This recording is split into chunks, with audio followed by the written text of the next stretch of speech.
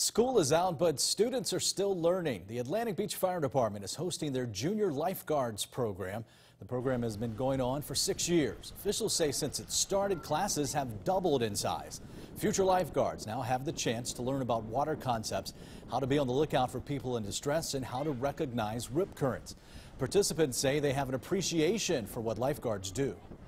There's one using the cans where you have to go out there and save the lifeguards yourself, and it was like really tough because like my leg muscles are like really weak after, but it was fun. 4 sessions will be held this summer. Officials say only a limited amount of spots are left. The program is available for kids ages 9 to 17.